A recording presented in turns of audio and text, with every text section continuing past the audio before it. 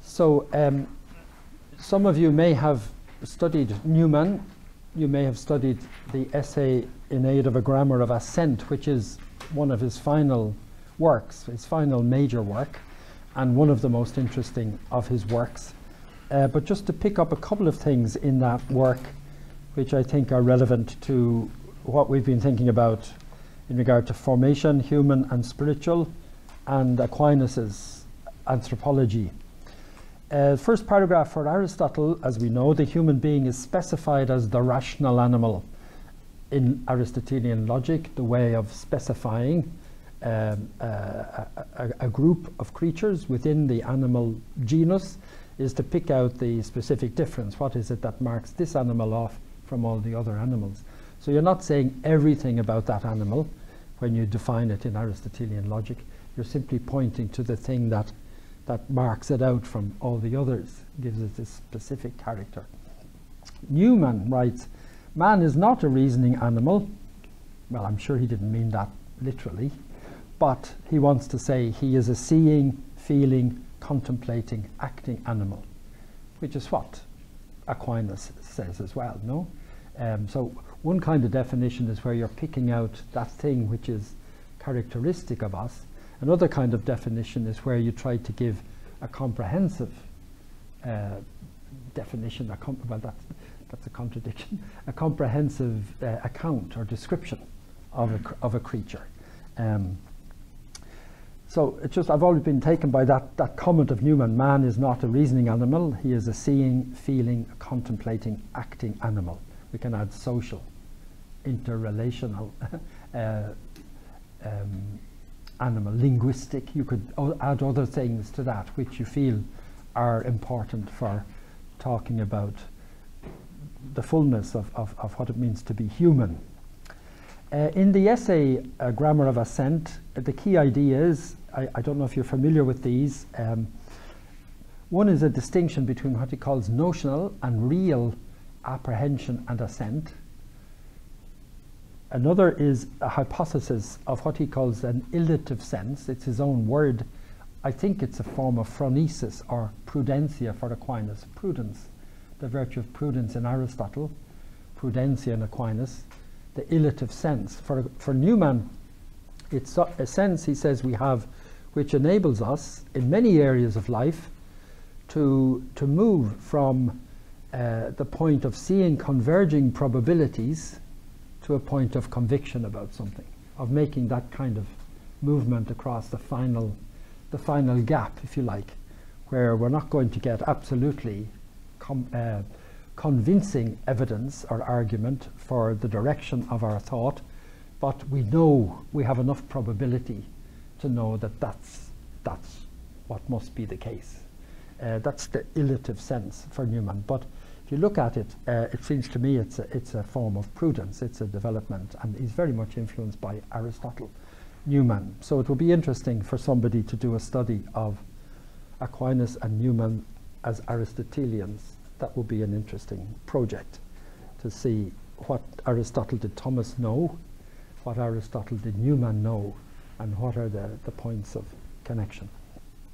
And the third point, of course, the centrality of conscience there. But I just want to talk about this idea of notional and real apprehension and assent, and to suggest that maybe we can think about maturing, as being the moving from notional apprehension and assent to real apprehension and assent. In other words, of entering more completely into our convictions and commitments, which maybe as we begin have something more of the notional about them, but as we go through life should have something more of the real about them. Our knowledge of God is the top example, of course. Are we serious when we say that we can enter more deeply each day into a knowledge of God from a notional understanding, which is not false, it's not dishonest or hypocritical, it's a real apprehension, Forget the word real there. It's a true apprehension and assent for Newman, but it's distinct from a real apprehension and assent, which is one which is fully human, full of energy, and leads to action. So it's not just assenting in a classroom to the proposition that there is a God. We can all assent easily to the proposition that there is a God. So what, you might say? So what happens next in your life from assenting to that proposition? And Newman's point is that very often our assent is notional, not hypocritical, not false, not deceptive, but it's not. Think about when we pray for the poor, or when we talk about the gospel being for the poor. A lot of my assent, to be honest, a lot of my assent is notional to that. What do I do for the poor of St. Louis while I'm here? Do I do anything real for the poor? I'm concerned about the poor. I wish that they were helped and so on. That's another example perhaps. But you'll see as you look at these texts, for Newman a real assent to something is not just intellectual, it engages the imagination and the heart, and it leads to action. That's what he wants to say. So, another point in the second paragraph there, for Newman, faith is a kind of knowing that's not unique to religion. I think this is a very important point. One of the things we're up against in contemporary culture is an understanding around the place that faith is only in the area of religion, and that faith is the contrary of reason. These are two kind of first principles in secular culture, that faith is only something we do in the area of religion, and that faith is the opposite of reason, and they're both false. Most of my knowledge is a faith knowledge. 95% of what I can say I know in geography and history and literature and politics and science and mathematics and is a knowledge I have by faith. I accept from experts, people I judge to be worthy witnesses and expert in those areas, what they tell me. So I'm believing most of what I know. That's one point. The other point that's wrong is this setting up faith and reason as opposed to each other. Because to accept something on faith because evidence is sufficiently strong in that direction, or because you have the testimony of a reliable witness, is not irrational. It's actually rational to do that. It's reasonable to do that. And human life couldn't function, couldn't proceed from day to day if we weren't acting in that way. So that's a very important part of this work as well.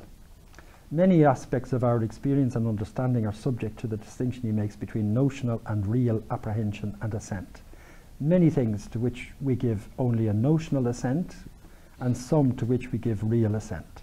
Faith asks of us something like, he says, the kind of apprehension and assent we're accustomed to giving in relation to singulars. In other words, once only events, the kind of thing with which history is concerned. Thomas makes this distinction too between a kind of speculative knowledge and the kind of certainty that comes with speculative knowledge, and the knowledge we can have of moral questions and the kind of certainty which can be attached to that. And they're not the same kind of certainty. He says that don't expect the same kind of certainty in questions of practical knowledge as you can have in questions of speculative knowledge. So it's a similar point in different terms, in different language. Aristotle in the Metaphysics says, at one point he says, here's the greatest difficulty, aporia in Greek, aporia, aporetic. Here's the greatest difficulty, says Aristotle, how to explain intellectual knowledge of individual things And it's interesting because what it means in the end is that God has an intellectual knowledge of individual things. We don't have an intellectual knowledge of individual things. We have an intellectual knowledge of things in general, of universe. We universalize. If I'm to know an individual, I need my senses.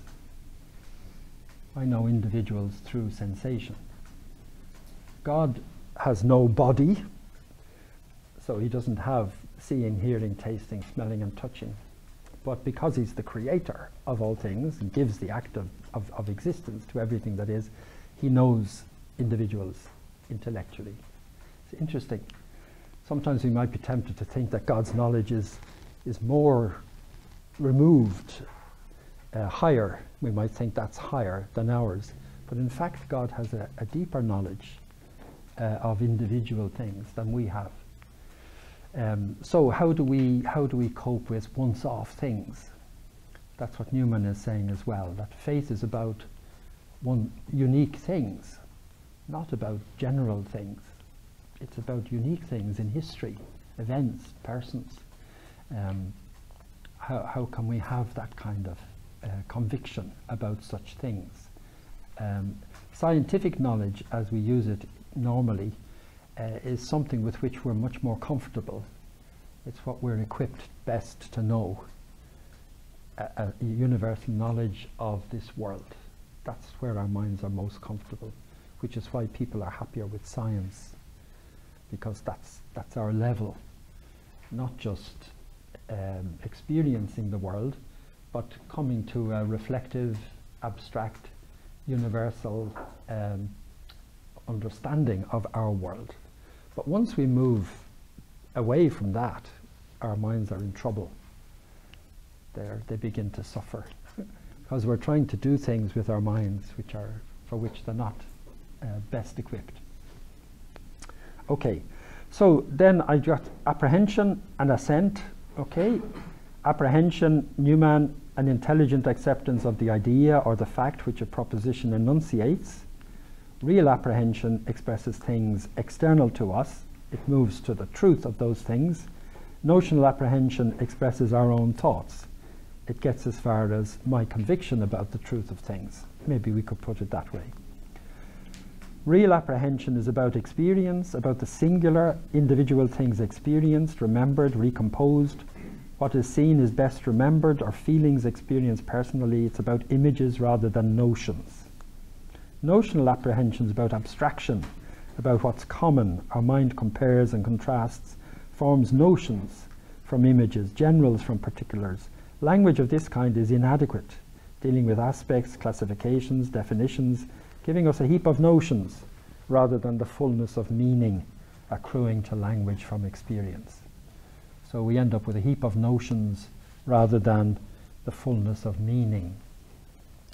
Sometimes when brothers in the past, have criticized our intellectual formation, it's because they feel they've ended up with a heap of notions rather than the fullness of meaning, no? When you hear people who, maybe, the work wasn't done well, or the initiation into Thomas particularly wasn't done well, people say, a heap of notions rather than a fullness of meaning. Thomas runs that risk, Thomas Aquinas, because of the form in which his thought is presented is one thing. It's a strange way of presenting your thought to us. It seems like a kind of mathematics. And many people in presenting Thomas's thought can kill it, can take the life out of it. And some forms of neo-scholasticism, neo-Thomism and so on are rather dead. I'm sure they're accurate, they're faithful to what's found in the text of Aquinas, but the life seems to go out of it. And you turn to Shakespeare instead of Aquinas.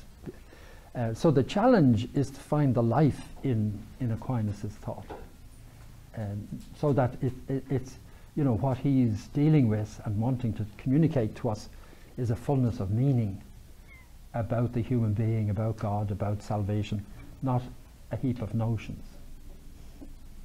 So that's a challenge. And in preaching as well, not just in teaching Aquinas, but in preaching the gospel, to get to that point of speaking to people's experience from your experience of the faith and of living the gospel. Assent then, apprehension is one thing, receiving the world, coming to convictions about how things are. Assent is my act of conviction about that, committing myself to that, saying, yes, this is what I believe. Newman says assent is always absolute and unconditional, but its character is different depending on whether it's based on notional apprehension or real apprehension. So if I say, there is a God, and at this point my assent to that is fairly notional, as I say, it's sincere, it's true, it's not hypocritical, but it's not entering into me, into my life, into my actions in the way it would if my assent to that were real. But assent is always absolute and unconditional.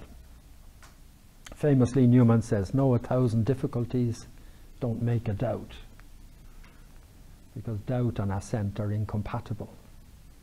Sometimes when we use the word doubt, what we mean is difficulty. When people say, "I'm doubting my faith," often they're not really doubting in the strict sense of the term. People are saying, "I see difficulties with the faith, with understanding the faith." So it's an important distinction between a difficulty and a doubt. And a doubt is a very formal declaration, which is incompatible with assent. So you can't believe in the one you love and doubt the one you love at the same time. No? Either one or other can't be true.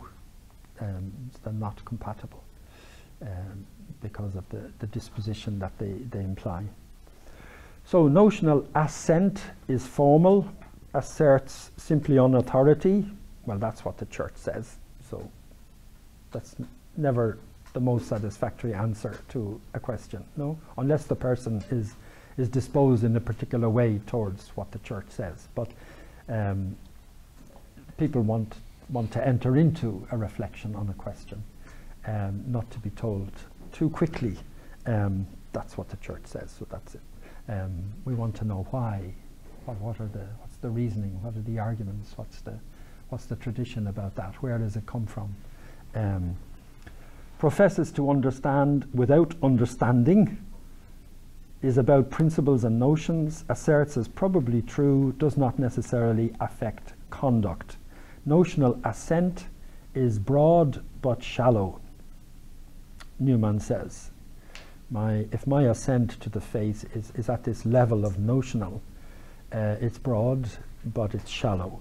Whereas real assent, he says, is practical, involves imagination, leads to action, is personal, affects conduct, involves conscience. It is deep but narrow. Deep but narrow. He warns us about some forms of real assent. He says real assent produces prophets and saints, but it also produces lunatics and demagogues. So real assent is not immediately wonderful. It's a kind of a conviction, which is like that. Look at the fist I've made already.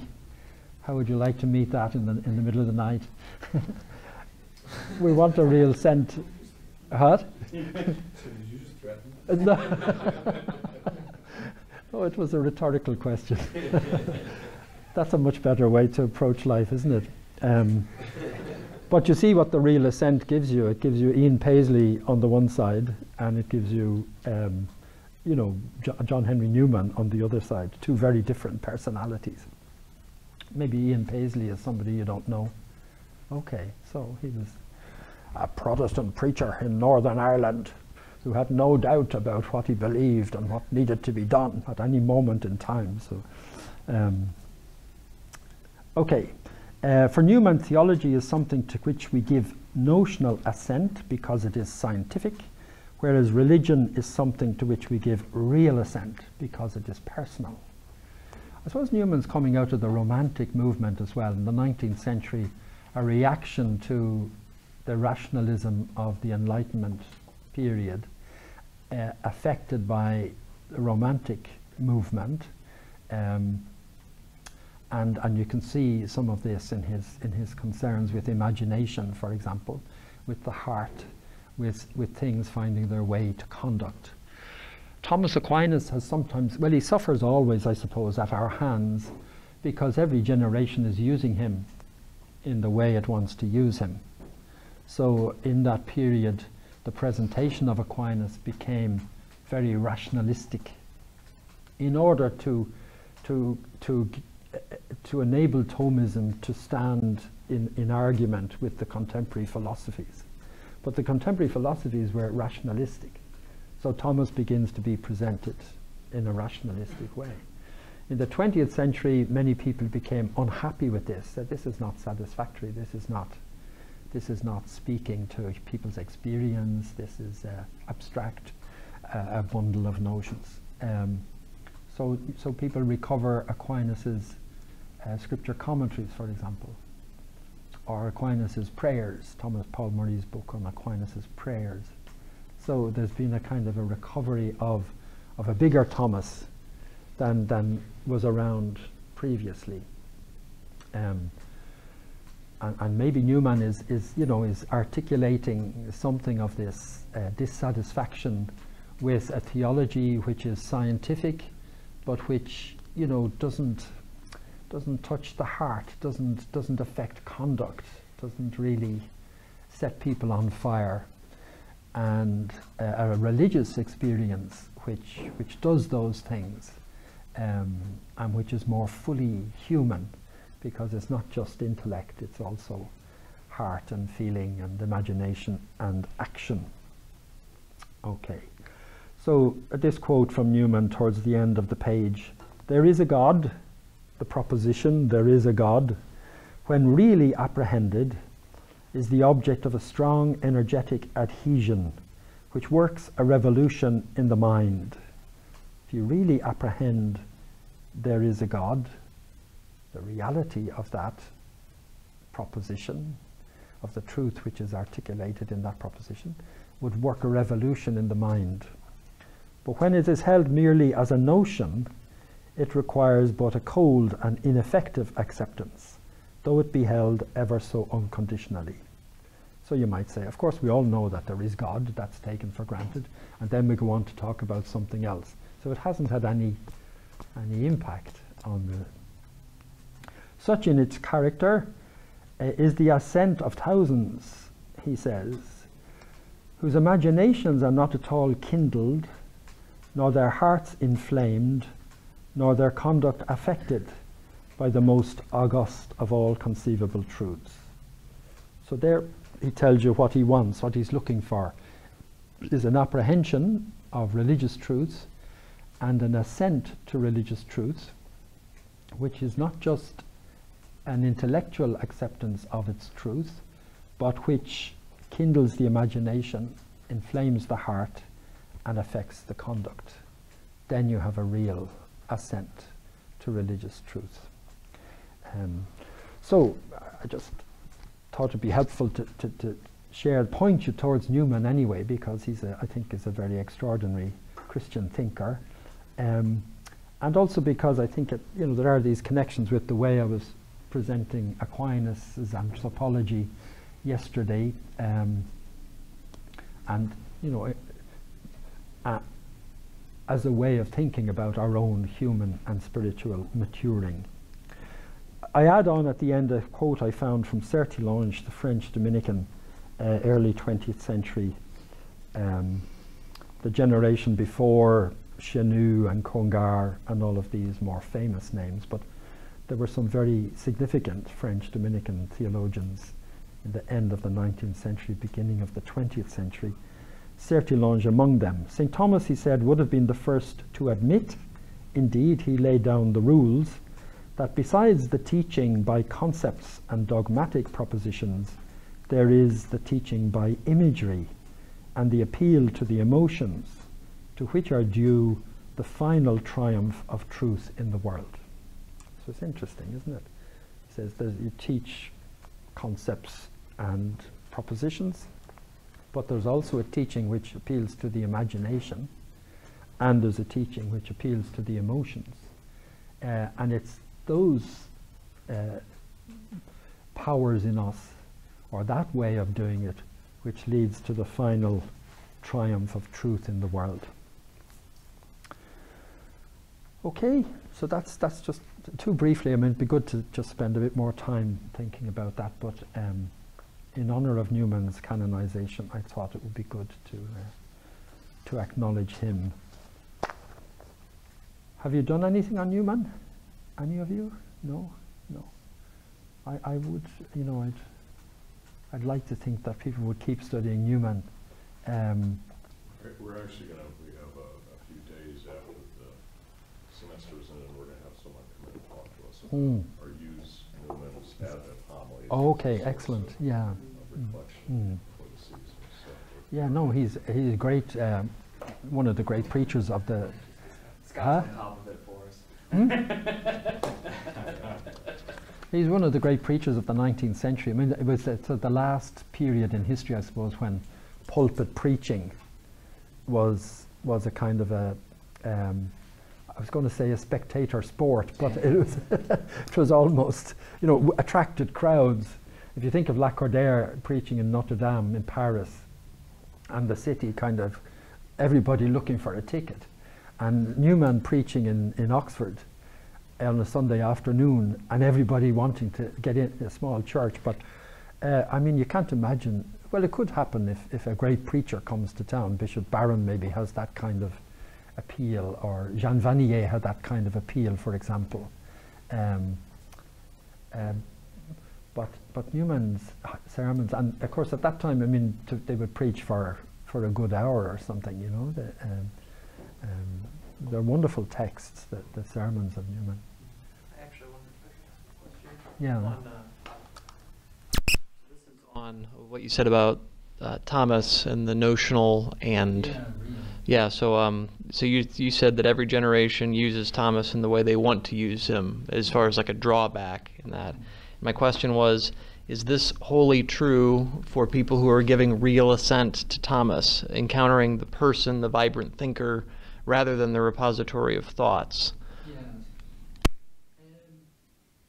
Yeah, I think you can. Well, yes, I would like to think that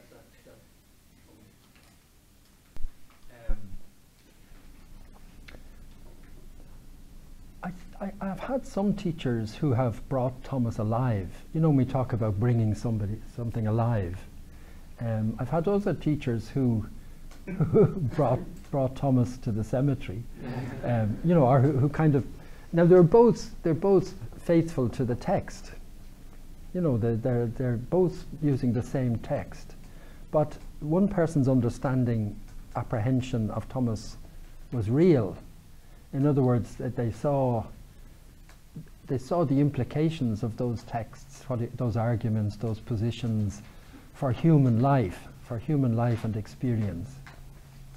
The other person's apprehension was more notional, so still accurate, but not kind of like presenting a structure of thought or a philosophy rather than a way of living. I don't know, does that make the point that I think in every generation there will be people who will have that kind of appreciation of Aquinas, even though each generation has its own concerns and preoccupations, and therefore will turn to Thomas, you know, in order to help them with those contemporary preoccupations and concerns. Yeah, it seemed to me, and you talking about this, it gave like a vocabulary to what it means to bring Thomas alive. Yeah. And that he's a living mind for the mind that knows the structure and outline of his thought. And that's a living mind that contemporary living minds would be impressed by, engaged by, intrigued by all these things. But the notional and the real as a language for that I had not heard before. Yes, I think there's two ways in which Newman's language can be applied to our study of Thomas. One would be to explore whether his distinction between notional and real connects with a distinction which goes back to Aristotle between speculative and practical knowledge. Okay, so notional is speculative and real is practical. And Thomas continues with that distinction in his work. The second way in which you could come is to say, in our reading of Thomas Aquinas and our use of his texts and his thought today, are we doing it notionally? Are we treating him as if that's what he is? What's the phrase? A bundle of, what is it? A bundle of notions. Rather than a living person, a thinker. You know, are we interested in Aquinas as a thinker, or are we just interested in the texts that he produced? So you'd be trying to get at his way of thinking. Somebody said in one of the conversations over the weekend, we were talking about Albert the Great and Thomas Aquinas, and Albert seems to come through in his writings as a personality more than Thomas.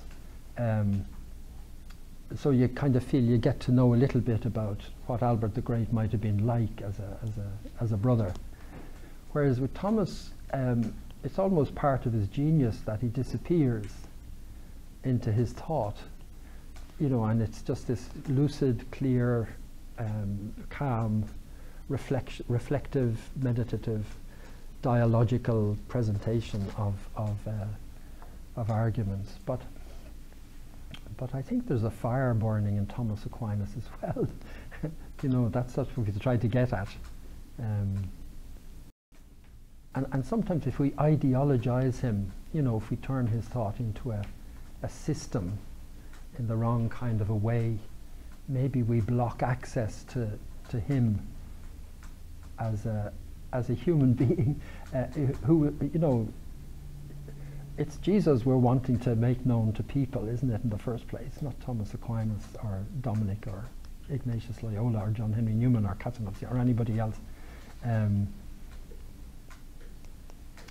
Thomas as a servant of the gospel, you know, making his remarkable contribution at his time, which is still of great value, I think of great value for us, of great use to us. But of use to us if we accompany him in the work, not if we turn his work into a sort of a philosophy or a philosophical system. I don't know. Other people will disagree with that maybe. One of our teachers in the Irish province used to say, if you meet a man who calls himself a Thomist, you can be sure he's not. Which might sound a bit too clever. If you meet a man who calls himself a Thomist, you can be sure he's not. So what point was he trying to make? That, you know, Thomas Aquinas is not the founder of a school. He didn't imagine himself as the founder of a school or a political party or a philosophical school, or you know. So I mean, I'm saying those things now in response to your question, because they would be different ways in which we would make Thomas unreal, you know. And I'm all for studying Thomas Aquinas. I think it's, you know, it's one of the best things a Dominican can do after praying and reading the Bible. The next best thing he could do is study Thomas Aquinas, but to do it in a way that brings him, you know, brings his thought alive.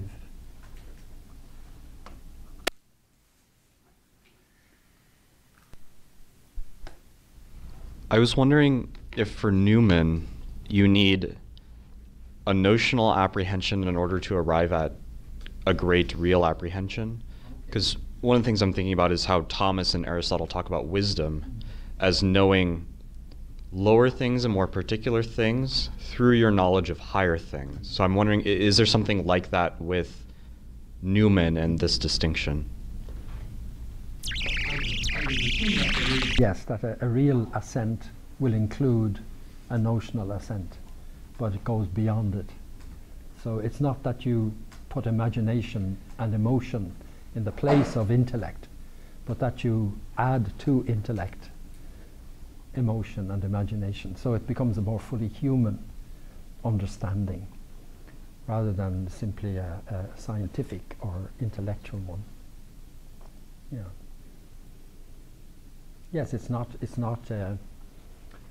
kind of passion at the price of intellect, but something which is more comprehensive. Yep.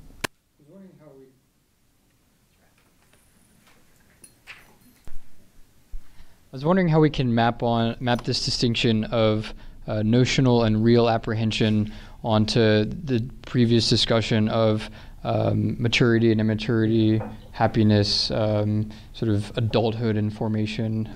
Just if you have any thoughts about that.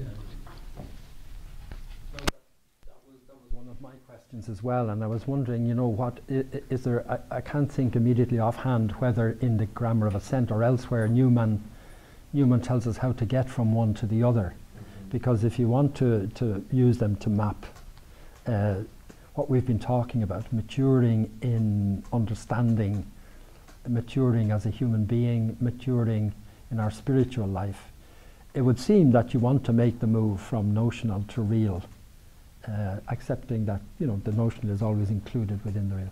So is this your question as well? Does Newman tell us how to do that?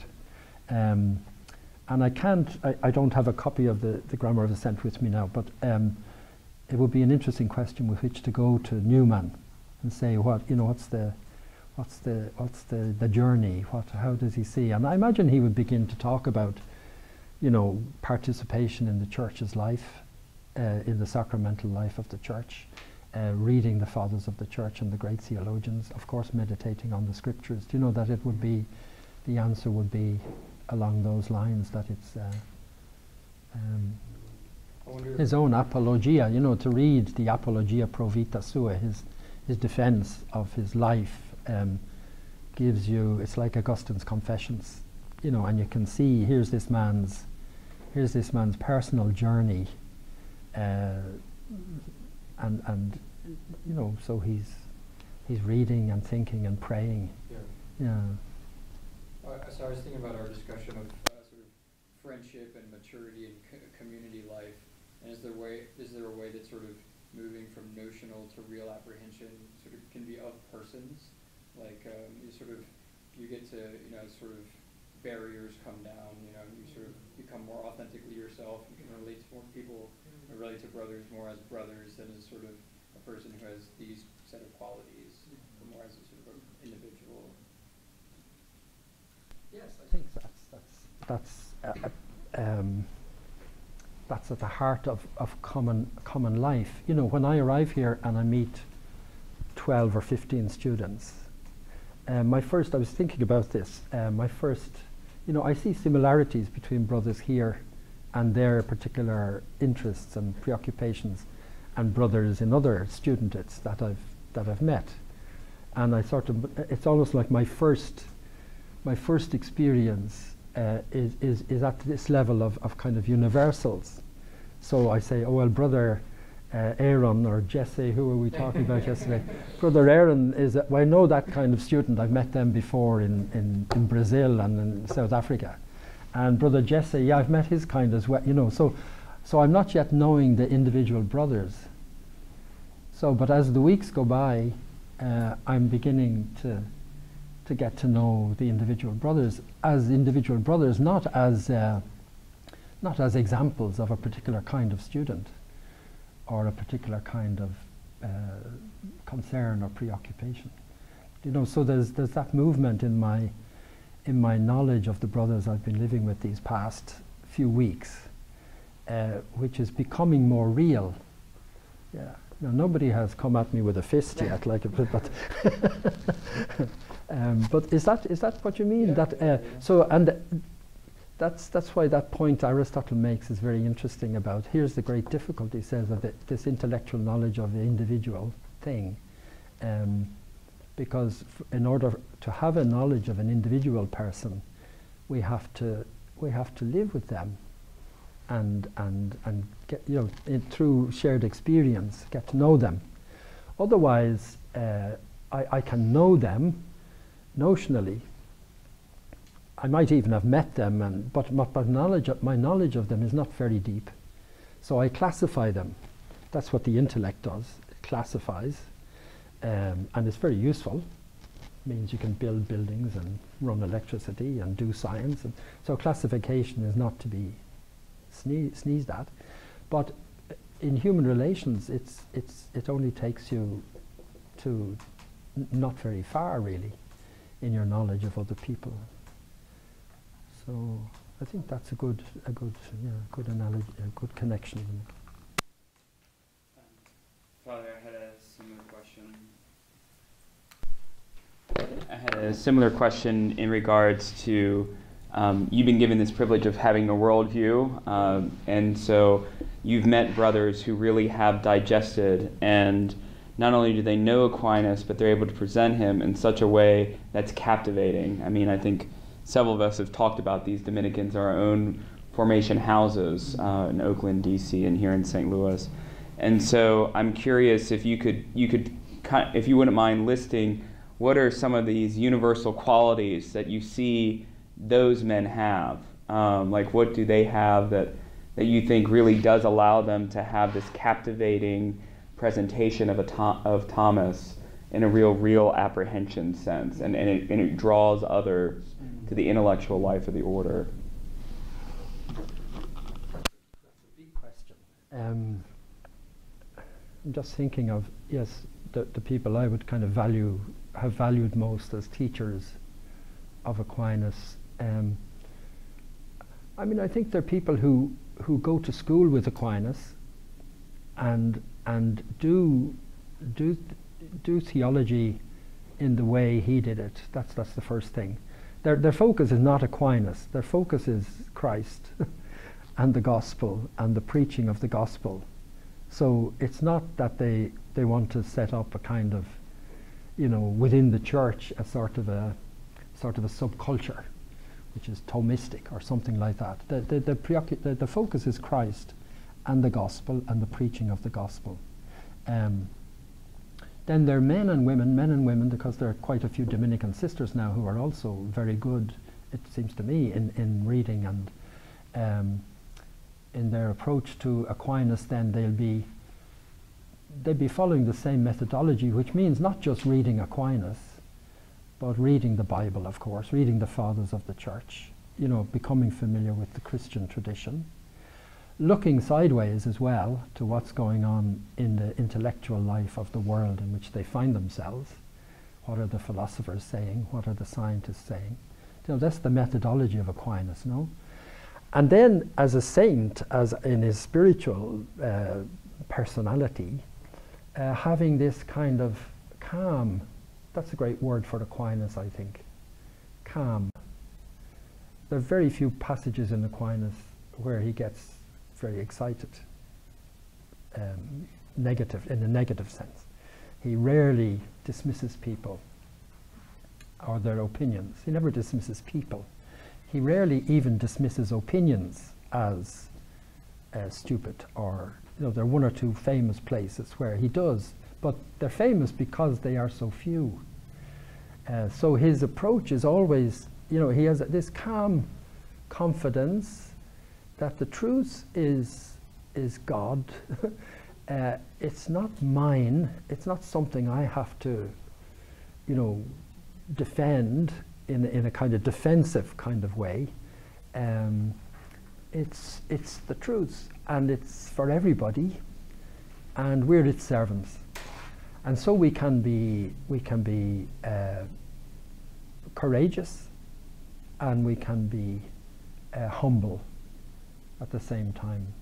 in our service of the truth. That's what I see in the sanctity. If you talk about in what way is Thomas Aquinas holy, that's where I would see it, is that kind of sense of, as he says somewhere, the truth is strong in itself and nothing can prevail against it.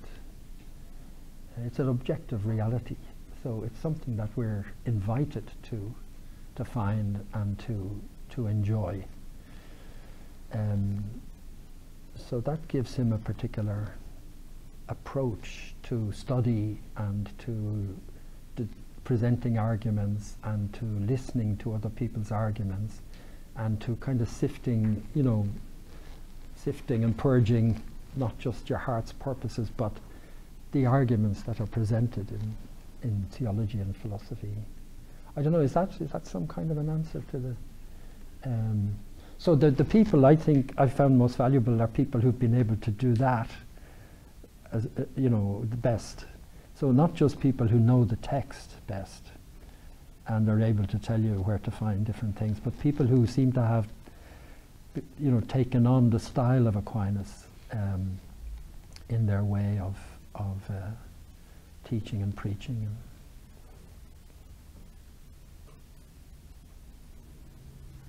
There were two great teachers in Tala, in that Irish Dominican House of Studies. Before my time, there were two, renowned teachers of Aquinas. And one was described as a gazelle, and the other was described as a mountain goat. So and the gazelle was Father William Barden, who was a wonderful man. He became Archbishop of Isfahan of the Latins. He was in Iran. He was the Latin Rite Archbishop in Iran. But William died he was 96, I think, when he died. William was the gazelle, and they say he jumped through the Summa, and the works of Aquinas, and stopped at all the rich pasture lands and flower beds of Aquinas. The other man was Cornelius Williams, whom I met once or twice, but spent most of his life in Fribourg. And he was a very different personality. And he worked through the Summa, down one valley, across the valley floor, up the mountainside, over the mountain, down the mountain, across the valley, up the valley. So there are two different ways of feeding on Aquinas.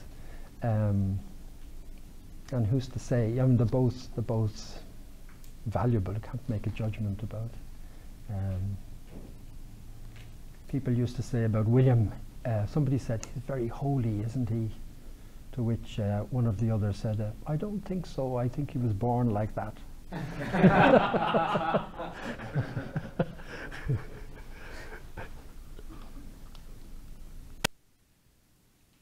Okay, I've let the time run on because there won't be, there won't be time to. I'll give you the other two handouts, which are simply. It was simply, going back to the Ratio Formationis Generalis, and looking at the section on the process of integration into the Dominican life, and the context of formation in Dominican life, and sort of picking out, which I've done in bold, the aspects of your formation now, which looking at it again. That's where we began on Friday night. So looking at it again after yesterday and this morning, sort of trying to point out, well, in a human and spiritual formation being offered today by your provinces to younger Dominican brothers. Here are the ways in which, in practice, we try to help you to mature spiritually and humanly. So when you get to a ratio, you're getting to something a bit more concrete. It should be saying, here are the things to be done in each province in order to help the brothers to mature humanly, to mature spiritually. So it's more concrete. So I'll just pass them around, and if you're inclined to look at them sometime, obviously you can do that.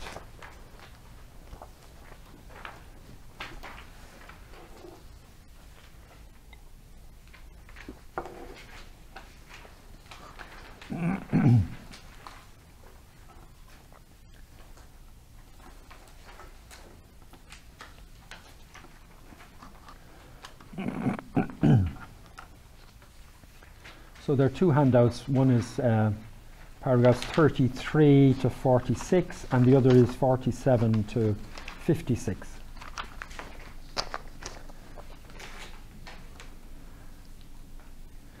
Let me draw your attention very quickly to points that I think are quite important. Paragraphs 35 to 38 are about different kinds of suffering that you will encounter in the course of your formation, and the ways in which formators should be accompanying brothers through experiences of loss, disappointment, suffering, the tedium of formation. There's a certain kind of courage that's needed to keep going after 3 years, after 4 years, after 5 years, after 6 years, and so on. Number 39 is important. The basic human maturity is essential in those who are given responsibilities for formation, as well as those assigned to communities of formation, not just as role models, but to make sure that you have brothers who won't feel they need to exploit the students in any way. There are various ways in which senior brothers can exploit junior brothers. And not just senior brothers who are priests already, but sometimes senior brothers within studentates. There are various kinds of exploitation. The general chapter this time, for the first time, has a section on responding to sexual, what was the phrase? Sexual, not molestation, or sexual approaches or advances. If brothers in formation experience sexual approaches by other brothers, especially by senior brothers. And that's a sign of the times that a general chapter would feel it necessary to talk about such a thing. But the point I want to make for the moment is that's not the only way in which people can exploit other people. No? There are other ways in which that can happen. So maturity is asked of those who are formators, as well as those who are assigned to communities of formation, to try to ensure that this doesn't happen. Number 40, I don't know what you think about this, because it's a bit judgmental about your generation. Formators must work against a common tendency, especially in the years of initial formation, to infantilize brothers. I would say brothers themselves need to think about whether or not they want to allow themselves to be infantilized, or they want to return to a situation of some kind of dependence, which wouldn't be possible if you were still out in the big bad world, but which can be possible in this kind of a context. The judgment is this. On the other hand, there's the contemporary phenomenon of an extended adolescence, along with a culture of dependence and entitlement in the younger generations. Now, you might disagree with that, but that's an evaluation that is sometimes made of the millennial generation, no? This presents new challenges for formation, particularly in regard to community life, poverty, and obedience. 42 is about a very important part of our maturing, is to begin to learn how to do Dominican government. We're all involved in Dominican government because our government is chapter based. So every brother is permanently involved in Dominican government. It's not just the brothers who are elected superiors who have that involvement. Everybody has to carry responsibility for, and that formation in that is from the beginning, should be from the beginning. That's in the constitutions, no? That there are chapters already in the novitiate and in the studentate, and participation in community meetings. 43 is about friendship. We talked a little bit about that. 44 can be very significant, more significant in some parts of the world than in others. What kind of relationship you have with your family once you join the order. It's an issue everywhere, but in Africa, for example, it's a very particular issue because of the bonds, family bonds in African cultures. And it's not immediately automatic that making solemn profession in a religious congregation within an African culture is understood as counting as against the very deep cultural bond with the family and obligations to the family. So so that may, you might say, what's that doing there? Coming from some cultures, brothers joined the order who've already become autonomous, who've already left their families and obviously are still in relationship with them, but are not in any relationship of dependence or obligation, apart from the obligations of piety and charity and so on. But in some cultures there are other obligations that people feel towards families. The last two are about Dominican family and the church. So your formation is happening, or should be happening, in a bigger context always, that you're not just a little isolated community, but you have connections and relationships with the Dominican family and with the wider church. In the other section, the context of formation, what's to be noted particularly there, adapting to differences in culture, in experience. Number 49, initiation into Dominican life ought to take place in a convent. That might seem obvious, but one of my concerns in the recent years has been that there are quite a few houses of formation which are not actually formally erected as convents. Now you might say, what's the big deal about that? Well, the big deal about that is there might be very good brothers there, 2 or 3 senior brothers with the novices, or 2 or 3 senior brothers with the students. It's not a convent. It means that some aspects of Dominican life and spirituality are not possible in that place. So superiors are not elected, for example. That's one thing that will be missing. So the student brothers are not seeing our life in its fullness. There are not enough brothers to be voting on brothers for profession. If there are only 2 or 3 brothers in a community, it doesn't seem as just as if there are 14 or 16 brothers voting on brothers for profession. Or in Washington, how many brothers would vote on brothers for profession? 25 or 30, yes. So, but to have just 2 or 3, human relations being what they are, there's the greater potential for injustice, no? If they're just 2 or 3, so that's a concern as well. If the community of formation is not a priory in the strict sense. Okay, men who are older joining the order, 51, coming from seminaries, priests already. There are special circumstances that need to be responded to and taken on board. 52, if a man finds his vocation at the same time as he becomes a Catholic, or in the same experience in which he becomes a Catholic, or becomes a Catholic again, having been a Catholic and fallen away or something like that, that's all very well, very good, real assent. On the other hand, it's important not to confuse the two realities. It's not the same thing to be converted or reconverted to the faith and to discern a vocation to a religious order. So they need to be kept distinct, and the person needs a good experience of ordinary church life, just in case they think that being a Catholic and being a Dominican are simply equivalent. So there was one, Cornelius Ernst, I don't know if you know that name, Cornelius Ernst. He was a very remarkable English Dominican, Sri Lankan Dutch, but came to study in England and joined the English province. He translated the first volume of Raaner's Theological Investigations and was the teacher of, the teacher of Timothy Radcliffe, the teacher of Fergus Kerr, the teacher of many of the people you know. Cornelius Ernst, he died, he was only 52 or something, very, very young. Why am I talking about him? Oh yes, he became a Catholic in order to become a Dominican.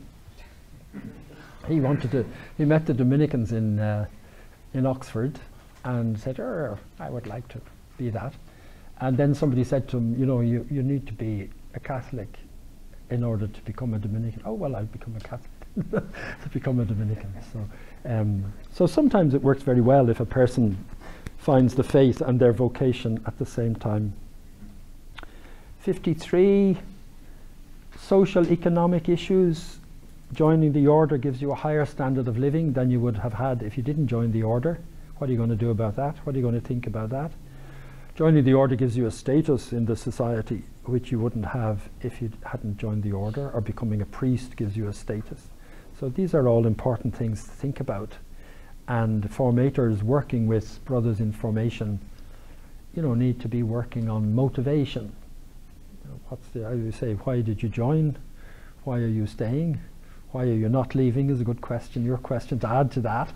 I'm going to spend a few days thinking about those questions myself next week.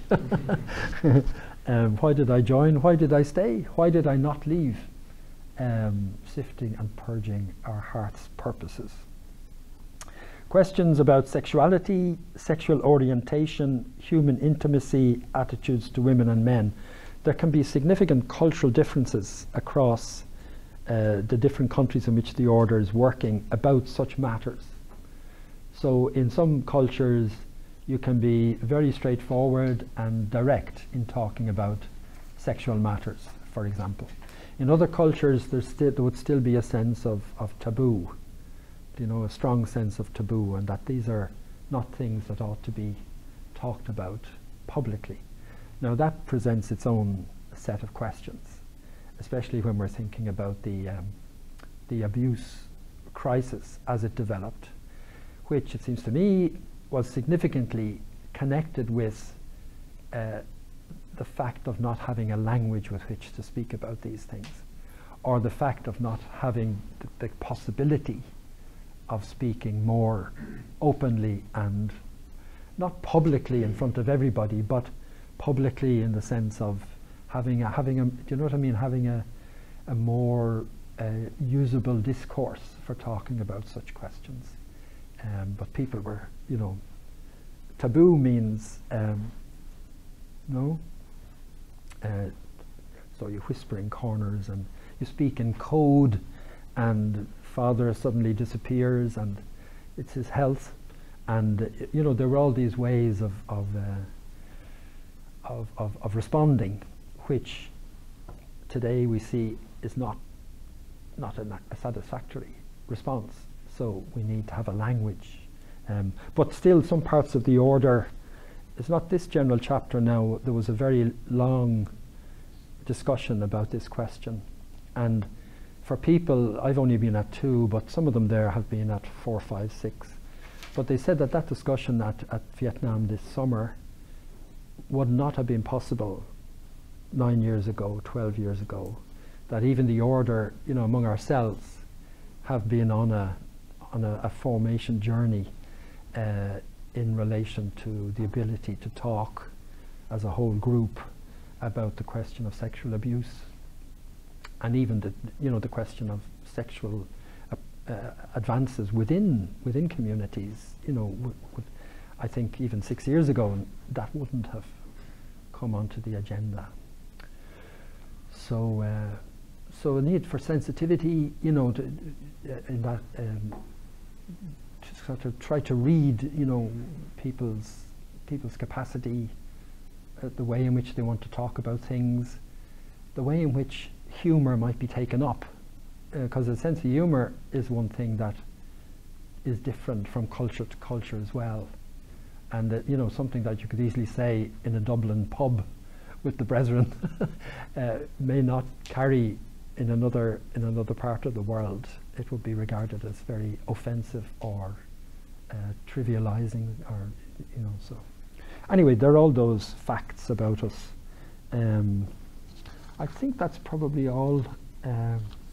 55, sexuality, learning to live chastely, obviously, but it's also about what I said yesterday, life and communion. That's what our sexuality is about, being in communion with other people and sharing life, giving life. So the integration of the life into the life of the community, participating joyfully in its preaching mission, is the fulfillment of our sexuality, you could say, as Dominican friars. That's where we fulfill our eros, our erotic energy. Okay. And the last one then is about generational conversation and collaboration, as inviting the older brothers to ensure that each generation of brothers is enabled to grow, to bring its gifts to the order, and gradually to share responsibility for the order, while also working to ensure that our traditions are passed on to the new generations. So that's another way of thinking about the task of formation. Is the formators are on the front line, in a sense, of the provinces, receiving new brothers, so needing to be open to what the new brothers are bringing, but at the same time giving some kind of lead in sharing with the new brothers the traditions of the order and the province that you've joined. So, okay, so I thought those two sections, particularly of the Ratio, are the ones where, at that level we try to make concrete the ways in which human and spiritual maturity is to be helped along. Obviously the Ratio Studiorum Generalis and Particularis is focused on the academic and pastoral training, but this one, the Formation, is more on the human and spiritual formation.